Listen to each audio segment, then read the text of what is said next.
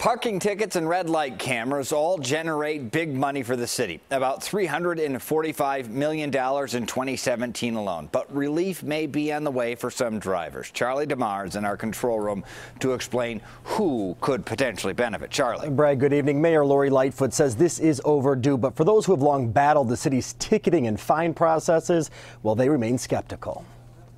1, 2, 3.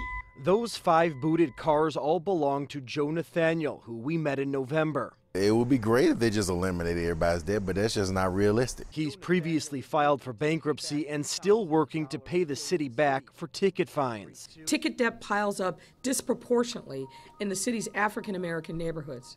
Mayor Lori Lightfoot says the city will try a new approach at collecting fines and fees, a move aimed at easing the financial burden on low-income Chicagoans. We actually think that ultimately it'll be net neutral, meaning that we will not lose revenue. City sticker penalties will be reduced.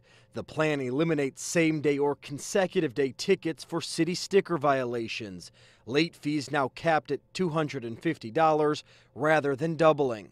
Man, I had like thousands of dollars worth of tickets. Driver's licenses will no longer be suspended for non-moving driving violations. It's obviously a step in the right direction, but it's a very small step in the right direction because this is a very serious problem that's been hurting a lot of people for a very long time.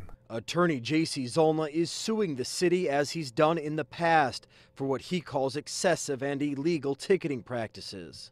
And for a lot of people, that cripples their life. They can't pay the ticket, the fines double, the city starts, threatening to take away their cars. Quite frankly, these actions are long overdue.